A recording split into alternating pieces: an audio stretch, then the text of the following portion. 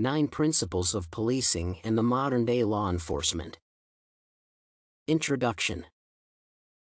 The field of policing involves the implementation or enforcement of law within a defined society. For policing to be successful in society, those involved in policing and those who are being policed must understand the existing laws that define the legality of certain actions.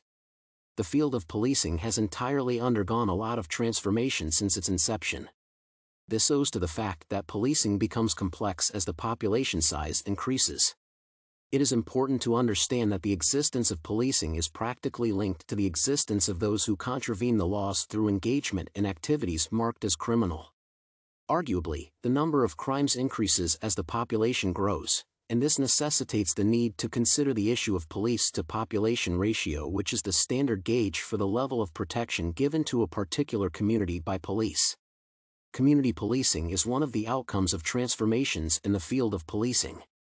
To better understand policing and its application in the United States of America, it will be important to get into a discussion of the early roots of policing and Sir Robert Peel's 9 principles.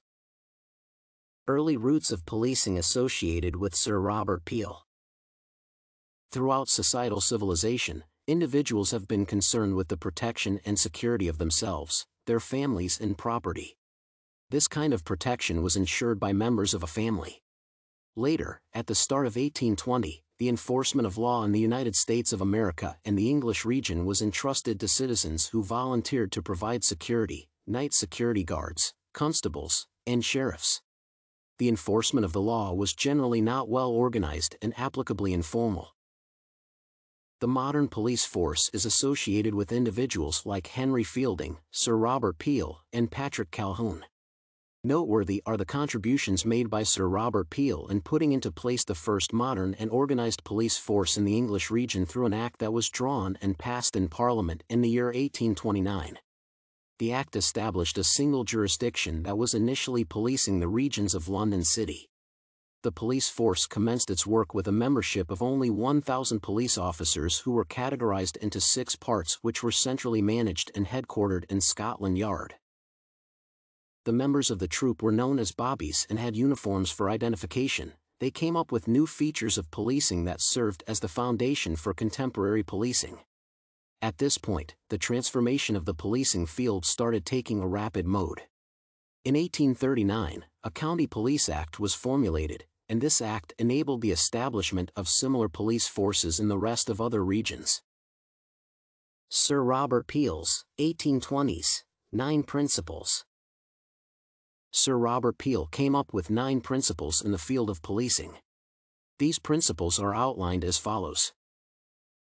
The primary rationale for which the police force is established is to stop crime and disorder. The public agreement with the actions of the police determines the capability of the police officers to undertake their obligations. The police officers as a whole must secure the collaboration of the public in voluntary law enforcement so that they can sustain the public respect for the force. The level of collaboration of the public members that can be achieved diminishes relative to the necessary use of physical power. The police seek and maintain public favor by continuously exhibiting neutral service to the law. The only situation under which police officers can relevantly engage the use of physical force to ensure observance of law or order are cases where persuasion, advice, and/or warning have become ineffective. The police should ensure a link with the members of the public that offers historic practices premised on the reality that the police are the public and the public are the police. The implication is that the police are the members of the public paid to be fully concerned with each citizen in the interest of ensuring the wellness of the community members and existence of such members. The police should never seem to tap into the powers and authority of the judiciary but should discharge their actions strictly within their jurisdiction. The measure of the efficiency of the police is the non-existence of offenses and disorder, but not the empirical evidence of the police actions taking care of it. The connections of the principles to modern-day policing. Modern policing in America gained its pace in 1830 based on the policing model of England. Big and varied urban centers, comparable to those in industrial regions of England, made great contributions to the establishment of professional policing which commenced in Boston and New York. Social order in the United States of America coerced the civilian administration to take some measures, although at a slow pace and lack of trust by uniformed agents in such a setting. The impact of Sir Robert Peel's principles was experienced, and the progress was significant in the states towards the Northeast. The process, through which modern-day American policing has undergone, is littered with several failed attempts and false beginnings since the advent of Sir Robert's 9 principles. It is acknowledgeable that the principles have served as the premise on which the theorists and criminologists have formulated the ideas of modern law enforcement. The American policing field has encompassed community policing, in which the police are also involved in the security provision of major events, which may be private or public. Community policing takes place in the context of what they call communal space. Nonetheless, it is important to point out that the establishment of community policing, in all respect, is attributed to Sir Robert Peel. The development and evolution of community policing had a great influence on how the enforcement of the law was discharged. The American policing field has changed in form. One of the factors that have led to this is the fact that mass private property ownership is gradually changing into communal space, hence necessitating communal policing.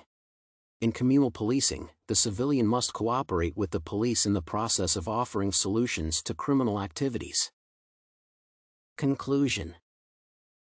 The policing field has its origin in England and has developed through the ideas of Sir Robert Peel and his peers. Since its inception, it has undergone lots of transformations that have ensured that it remains relevant to its current social status.